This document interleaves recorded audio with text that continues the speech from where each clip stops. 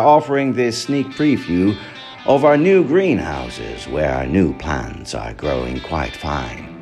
As you may know, the first stems that grow on new rose plants are often real big bastards. They are huge and strong because all the new energy from the roots is pumped straight into the first stems of each plant.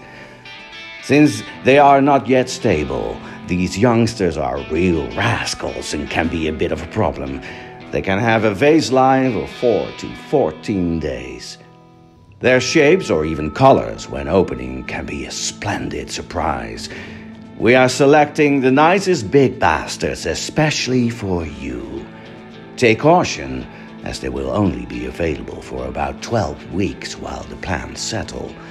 By the time the second flush occurs, it'll be all over, and the stems will be tamed to be the same top-quality Porta Nova roses that you are used to. So take a chance and try them now, before it's too late.